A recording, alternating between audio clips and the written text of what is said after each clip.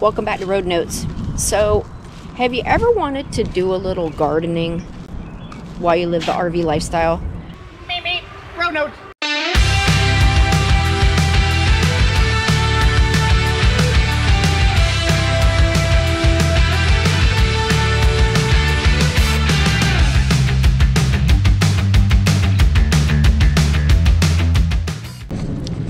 Welcome back to Road Notes. So today we're going to talk a little bit about something most people don't think they can do while they're on the road, and that's garden. So I have always been an avid gardener. Flowers, vegetables, orchids, you name it. And when we lived in Sticks and Bricks, I had a huge greenhouse and would grow pretty much everything. So when we moved into Onyx, obviously a lot of that stuff went by the wayside, but now I have the itch again to start trying to grow food. Partly because it's a great stress reliever, and part of it is because with the cost of everything going through the roof now, every little bit helps.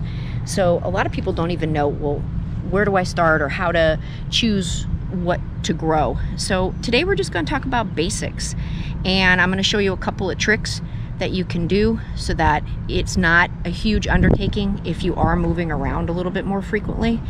And then we're going to do a couple of experiments with some things, and then we're going to track it and see how they do and hopefully expand out. Since it's hot right now, it limits some things that we can do because there's a lot of stuff that really you can't grow until the fall. But there's some other things that you can grow in Florida in the summer, and we're going to talk about that. So stay tuned, and we're going to hopefully open your eyes to something new that you can try. So we're going to start with some basics. As you can see, I was allowed to bring 4 hanging baskets with us on the road. So I have 2 that have geraniums and 2 that have an orchid, and they're getting really played out at this point. They're not doing very well. They're coming back, and I'm going to keep some of it, but we're going to reuse some of these pots for one thing, and then we're going to make hanging baskets with these 2, which are basic. I think these are 12-inch or 14-inch hanging baskets from Lowe's that come with the coconut liner that you just fill with soil and then the plants. So it doesn't look like much here. Plants actually don't even look like they're in great shape if you really get a good look at them, which is kind of hard to see. But what I have a tendency to do is pick plants from the clearance section at Lowe's. And the reason why I do this is usually they've already had like a first run, but when you flip this over, it clearly shows you that it blooms all spring, summer, and fall. So you still have a lot of life in these plants. Sometimes they're just root bound, or the plant itself, the dirt, just needs refreshed and they need to be clipped back. The nice thing about these is you can get them at 50% or more discount. So these little guys I got for $1 instead of paying full price, and then you just clip them and add them to your basket. Now the second thing is when you are interested in growing perennials and annuals, you need to keep in mind that some of them attract bees. Well, bees are very, very helpful if you want to grow any kind of vegetables. So in Florida, you try to choose Florida-friendly flowers, shrubs, those kinds of things, because they can withstand the heat and they can also withstand the lack of water at times. Being in baskets, it's going to be a little bit different, but what we're going to do is add some soil, and we're going to build 2 baskets, and then we're going to build an herb basket. So I'm a petunia lover, but it's the time of year where the petunias are kind of in between seasons, so I'm not going to add them to this basket, but I'll be bringing them back at a later point. So for this basket, we're going to do zinnia, these verbenas, which, like I said, they just need to be clipped back and given a little bit of love, a dianthus, and morning glory. These are purple, so that not only are we going to have really nice color, but we also have 4 Florida-friendly plants, and we're going to add the geraniums into the basket as well. So I'm going to clip those out of there and put them in here. So we should have a nice variety of color. All of these are either mounding or trailing, meaning they'll go up or they'll grow out and down to make the basket full. And these are all considered full sun. Now, full sun in Florida means 6 hours or more, so they can take the pounding afternoon heat. If you want to grow vegetables in Florida, you have to choose plants that are helpful, and you want to attract as many butterflies and bees as you can. Now, the problem there is that with baskets, you can't always choose big plants. So we had to go with the little ones, because there's a lot of Florida-friendly ones that are that grow very large, and we just don't have that kind of geography here. So we're going to make these baskets, and then we're going to start making an herb basket. And for this, we're going to do an Italian oregano, a parsley, and leeks. So if you're not sure what leeks are, they're kind of looking like a little bit like an onion. Oh, the birds are fighting. A little bit like an onion. And so this is going to take up a little bit of space in the basket. And then eventually we're going to add some basil and some other things. Now, the problem here is the critters like these vegetables and herbs. So we're going to see if they can withstand before I do a whole lot of adding. If you don't feed them well, they don't grow. So I have a tendency to use this, the Stay Green flower and vegetable, or a Miracle Grow, depending on which is cheaper at the time.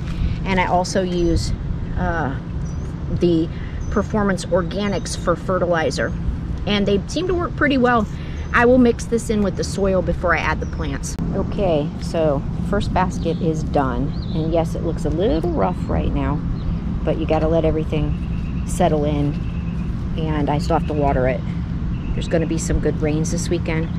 So over the next week, it's going to start taking root, and it should produce some very, very nice flowers. I'm going to finish clipping this one, and then I'm going to put the other one together, and I'm going to hang it. And there's the second basket, same as the first. So I got this one hung up. As you can see, it looks pretty good. I'm going to get it watered and let it sit. So now I have 2 of these right now that are going to be empty that had the geranium. What I'm going to do is I'm going to update the soil, because I don't know if you can see underneath, it's like very nutrient deficient. So I'm going to give it a boost, and we're going to use this for the first set of herbs. Okay, so here's the first herb basket, and all I did was recycle one of the ones that I had. So we've got leeks, the Italian oregano, and the parsley, and I can tell you it smells amazing already. So I'm really hopeful that the rabbits and all of the friends that like to wander at night will leave it alone. So we'll find out.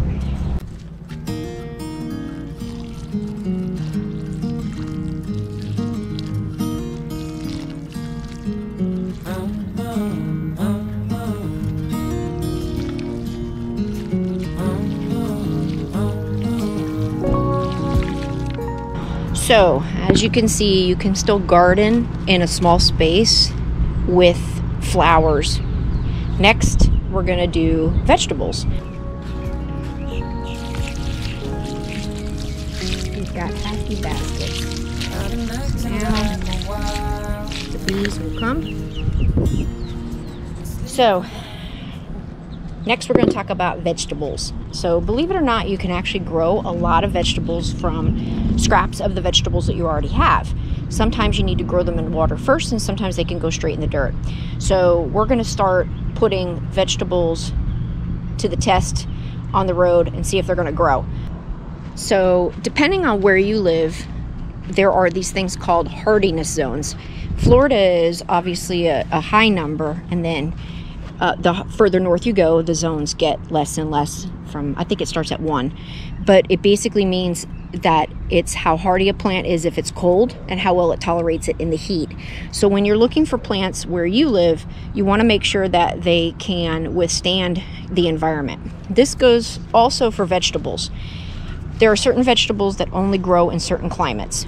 So in Florida, tomatoes is obviously one that would grow very, very well. Citrus, these kinds of things. And a lot of them grow in pots. So we're going to look at some of the things that you can grow to maybe save yourselves a little bit of money. You can get your children involved in it, and doing it in a small space.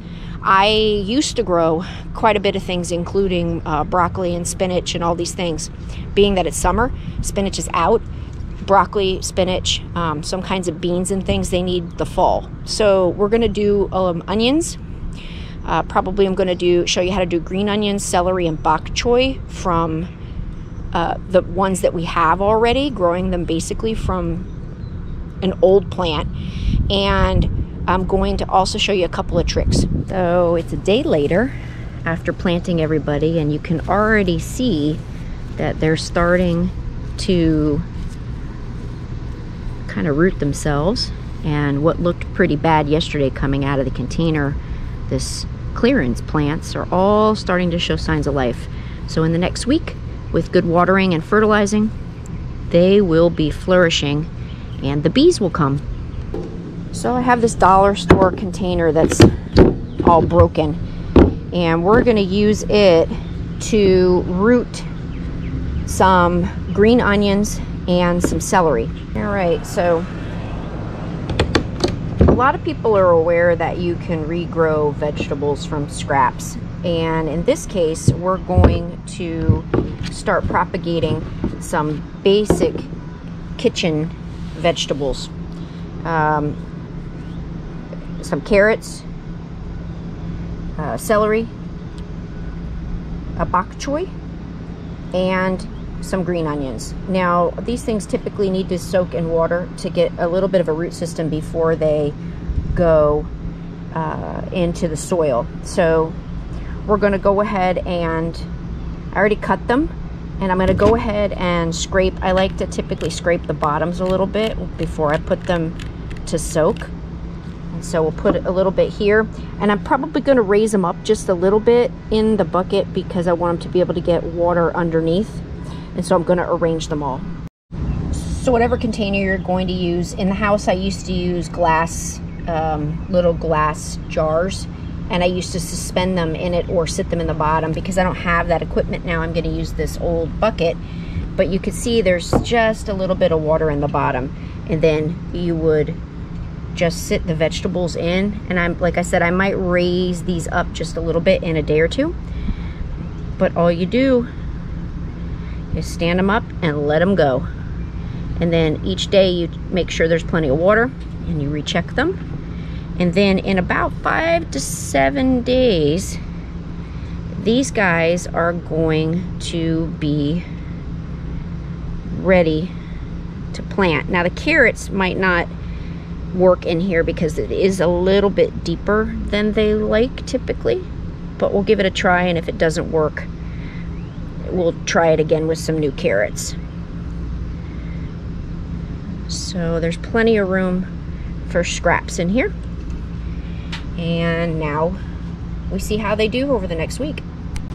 All right, so they're all set, and I'm going to check them each day, and I'm going to add so that we'll have a rotation. You know, when you're first developing vegetables that grow year-round, it takes time to get the first crop going, and it's a little too hot for some of the other things, so we're going to concentrate on things that'll grow real easily in the heat. And then over here, yesterday's herbs, as you can see, they're already taking off in the pot. They're starting to thrive already. So these are some simple things that you can do for minimal cost and have fresh vegetables. Now, in the next video, we'll show how to transport these into dirt, or transplant them, I should say, into dirt, and what they look like after they've been soaking for about a week. Okay, so it is day 1 post-planting. As you can see, we're already starting to get some growth on our bok choy. Not too much, well, a little bit of something going on with the celery, but as you can see, there's 1 carrot doing something, and some of the green onions are starting to sprout. All right, day 2. You can see we've got some growth on a couple of the carrots, and I added lettuce. So we've got some growth on lettuce, we've got a little growth on the celery, a little bit of growth on the bok choy, and then I need to add a little bit more water here as the green onions are starting to grow. This is day 3. And we had a little windstorm, apparently everything fell out. So we're gonna replace all the water, but as you can see, the bok choy is growing quite a bit.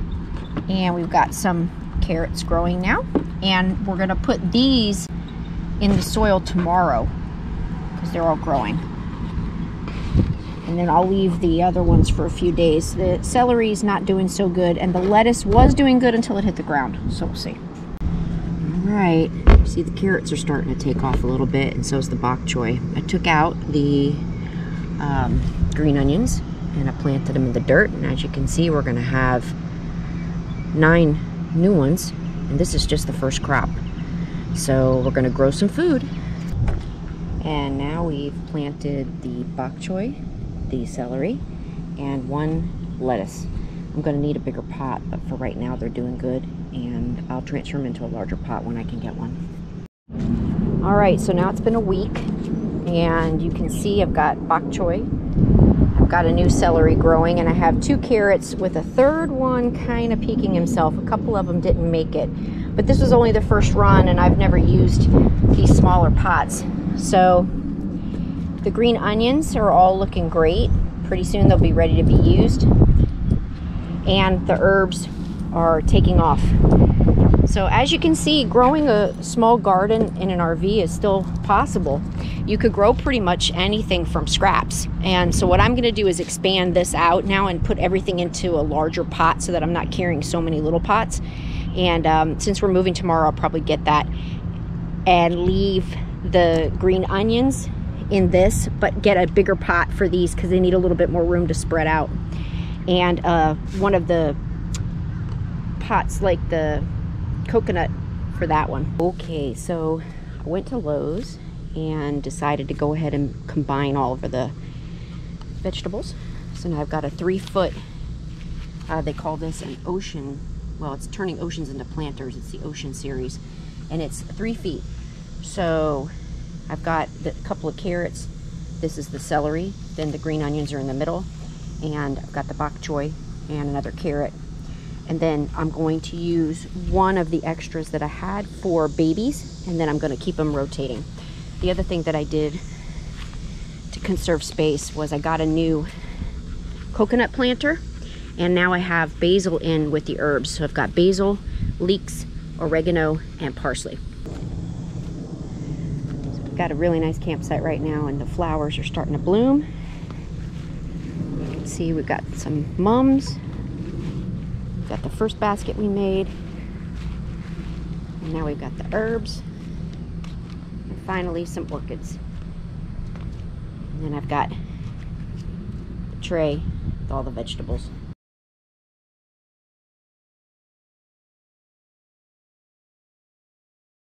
Welcome to day 2 of sprouting. So we just took these guys out of the closet, and then we're going to drain them again. And the mason jar should stay in this position.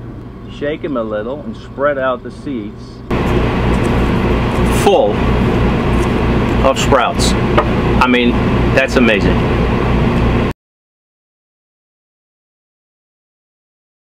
So if you like what you see, you know what to do. Hope you enjoyed the video. Hope you get your green thumb going and do some gardening. Gardening on the road, that is. We'll see you soon.